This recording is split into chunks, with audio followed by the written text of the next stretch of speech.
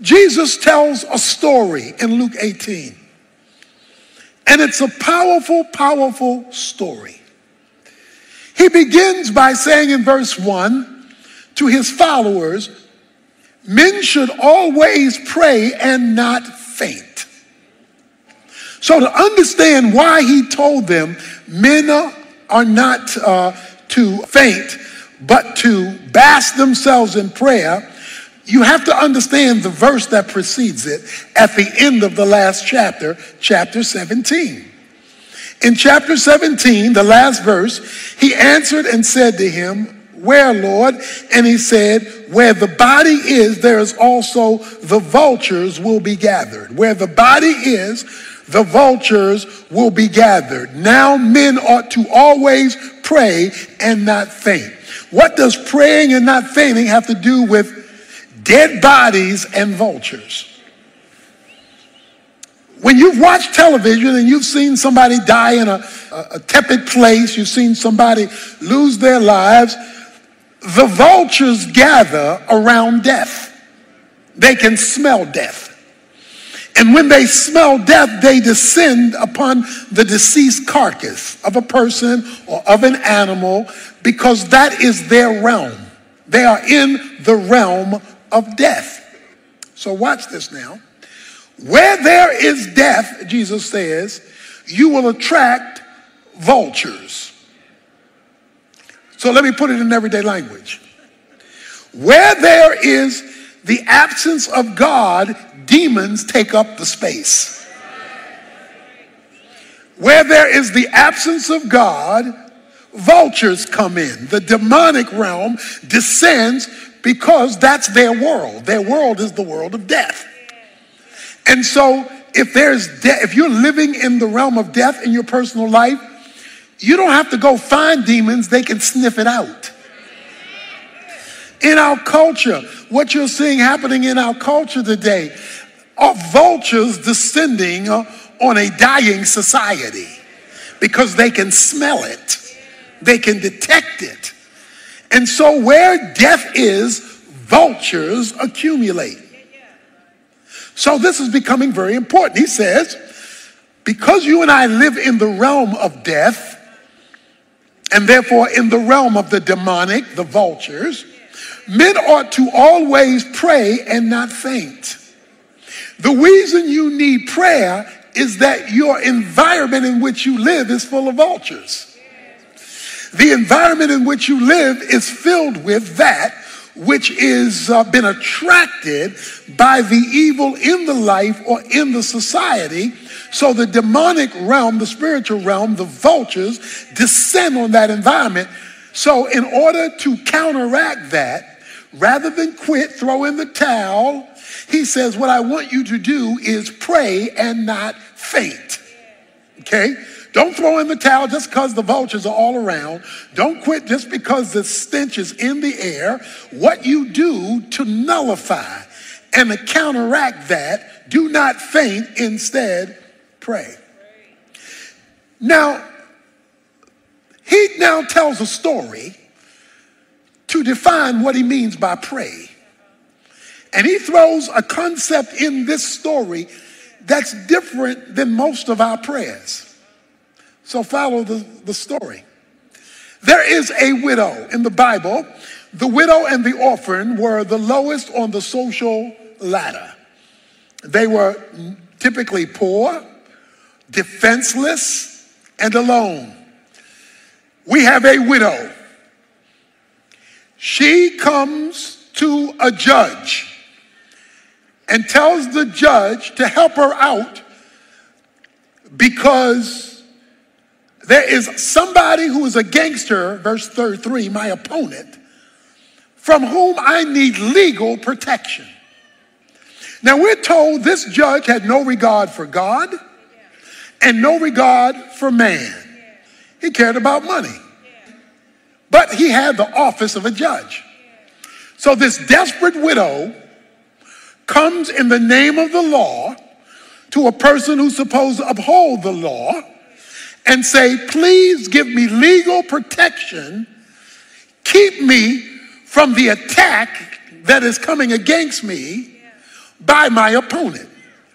So the judge now says, even though I do not fear God, at the end of verse 4, and I don't respect man, yet because this widow bothers me, because this woman is getting on my nerves. Well, this woman was nagging him, meaning she's tracking him. But she's doing more than that. Because at the end of verse 5 we read, otherwise, by continually coming, she will wear me out. If I don't do something about this woman that's driving me crazy, she's going to ruin my reputation. And since I care about me and my reputation, for that sake, he says, I am going to give her, verse 5, legal protection. Now that's the story. That's the situation. Jesus then enters into the story and says in verse 6, hear what the unrighteous judge said. Not what the woman said. Hear what the unrighteous judge said. In other words, he's talking to his followers. Y'all better pay attention to that judge. You better listen carefully to that judge. What you want us to learn from that judge? He tells you in verse 7 and 8, now will not God bring about justice for his elect who cry to him day and night, and will he delay long over them? I tell you that he will bring about justice for them quickly.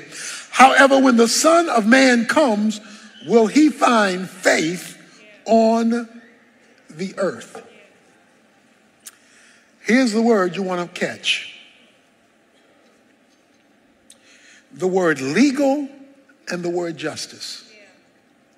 Legal and the word justice.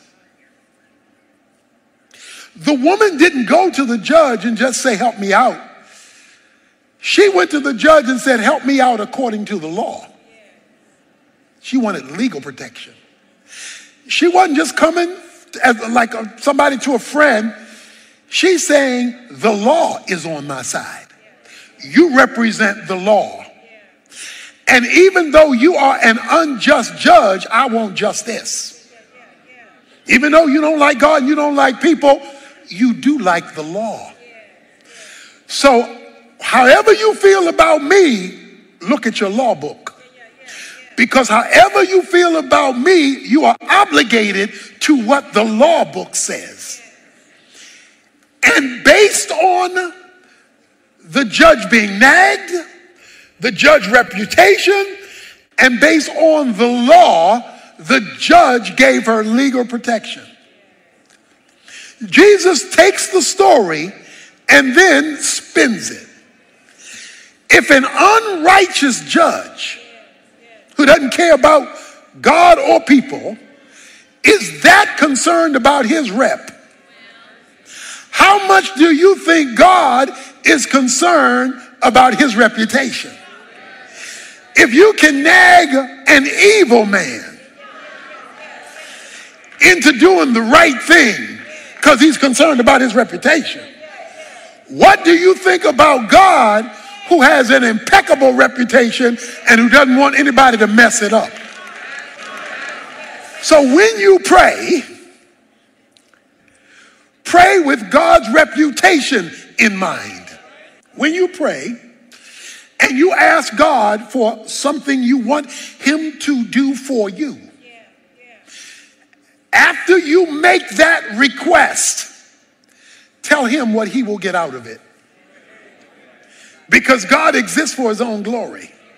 And when God sees what you want from you, for you, will also rebound to greater glory for him, he's much more interested in your request because he's concerned about his reputation. So the bigger he benefits, the more involved he is in your prayer because he's concerned about his reputation. Now let me tell you something else he's concerned about: justice. He says, will not God bring about justice for his elect? Justice is the right thing. Will he not do the right thing? Now, justice has to have a standard. You can't have justice unless you have a standard of right and wrong, okay? Without a standard, it's just whatever you want it to be. A standard gives you a measure by which to measure justice. Now, justice is tied to a law because it's tied to a standard. So if you don't know the law, then you can't appeal for justice. Or if you rebel against the law, then you're on the wrong side of justice. When you come under the law, then you're on the right side of justice. The lady, the widow, wanted legal protection. She wanted justice. The judge was not just, but the law was. God is just, and so is his word. Because his word is his standard. When you're on the right side of his word, you're on the right side of answered prayer. God is obligated to his word. So I'm going to give you another secret. First secret was pray for his glory. What's God going to get out of it if he answers your prayer? But the second thing is throw God's word up in his face. You can literally go to God and say, but you said, and I'm holding you to your word because he is faithful, that promise, the scripture says. So when you are praying regularly for God's glory based on the justice of his word, he gives a staggering promise. His promise is that he will not delay long over them, and he will bring about justice quickly. But he says, if you pray with my reputation in mind, according to my word, for me to deal with an illegitimate, because it was an opponent, it was an illegitimate thing, something illegitimate coming at you, then I will move quickly. Now, when God answers prayer, a couple of things have to happen. Your preparation with his purpose. Him preparing you, and then his purpose. When those two cross, and his reputation was prioritized based on his word, you can expect and should expect him to come out of nowhere to address that which is illegitimately opponent coming against you. But the key is, it's legal. It's a legal thing. It's the law. It's the law of the spiritual realm. The law of the spiritual realm is that God must move in some way against something or someone that is illegitimately coming against you when his glory has been prioritized and his word has been utilized. Then all of a sudden, keep your eyes open for quickly. Quickly, that is unexpected, out of nowhere. Where did that come from? Last minute. I don't particularly like this, but God loves to do things at the last minute.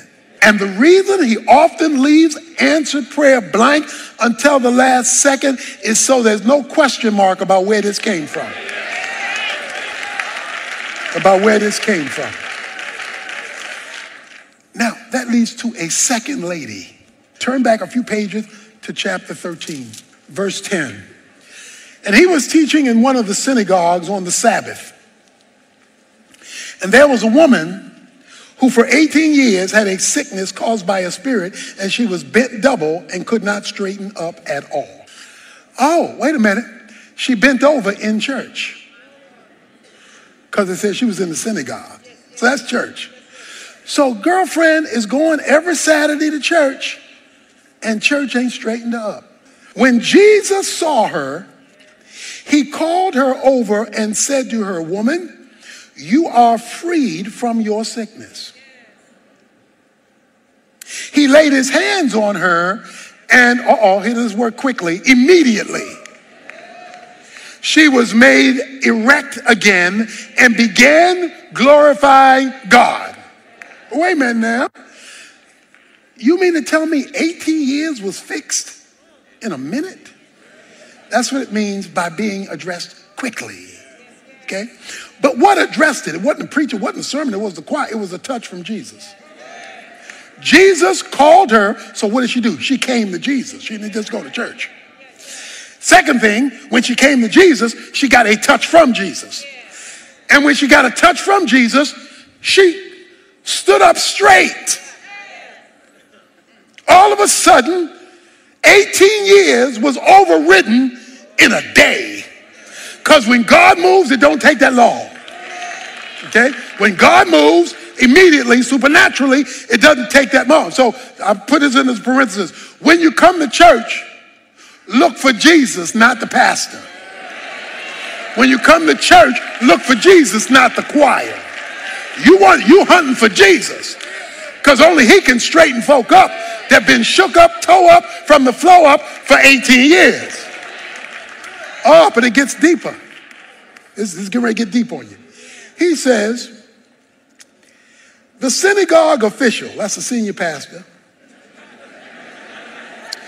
indignant because Jesus had healed her on the Sabbath, began saying to the crowd in response, there are 6 days in which work should be done. So come during them and get healed, not on the Sabbath. We don't heal folk on Saturday. But the Lord said to him, and here it is, you hypocrites, does not each of you on the Sabbath untie his donkey and his ox and his donkey from the stall and lead him away to water him?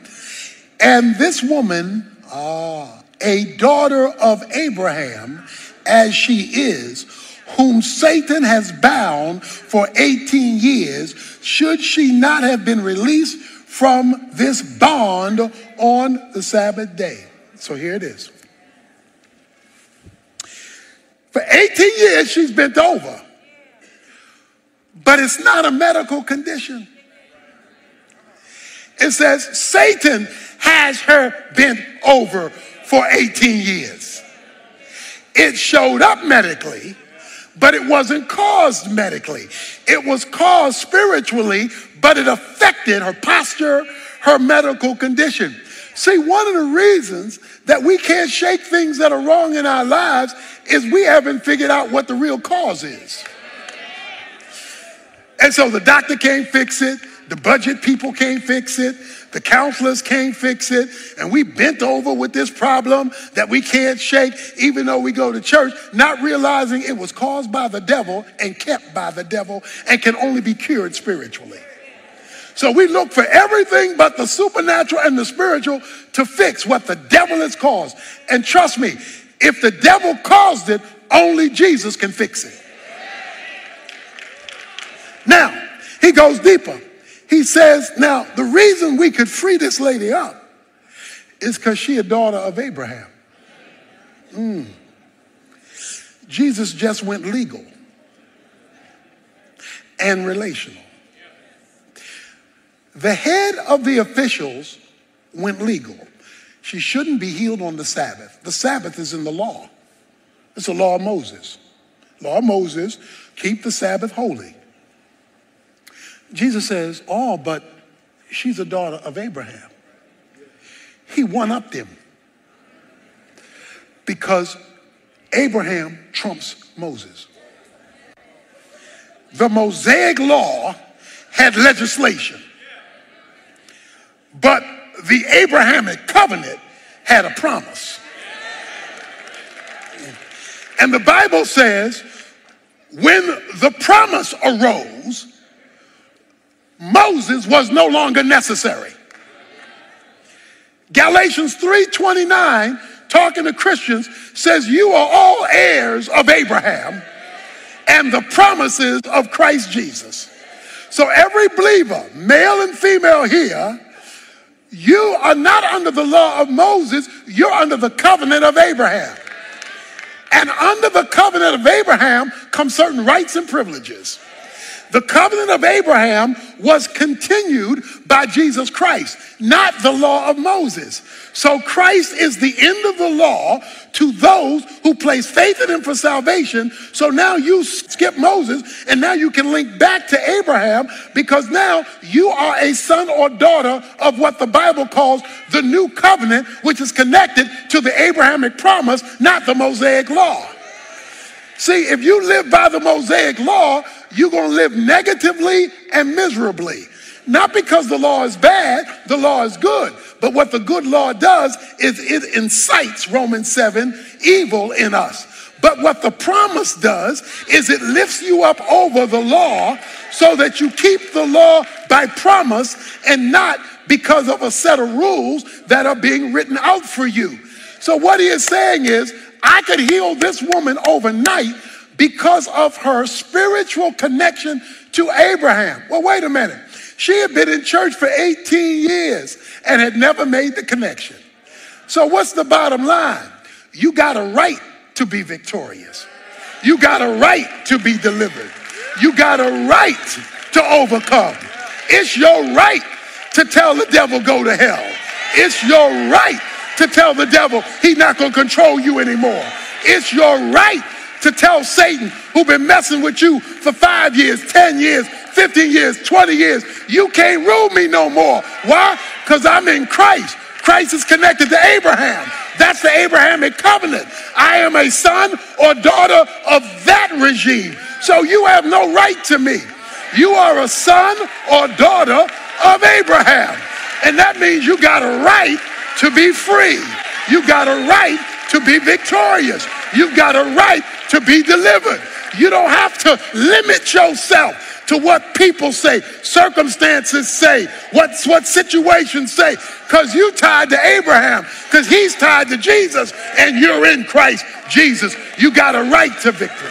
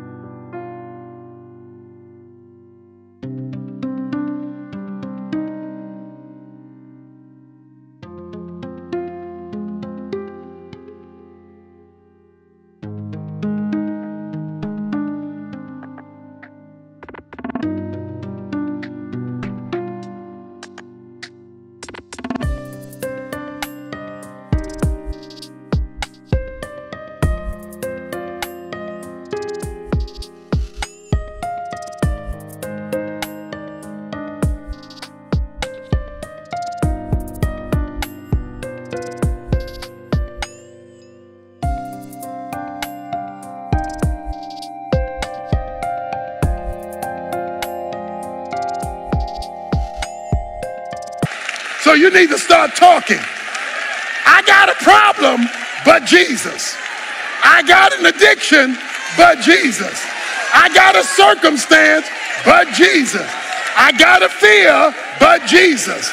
When you bring the covenant of Abraham in, God can wipe out 18 years in a day, because that's how good he is when you come to him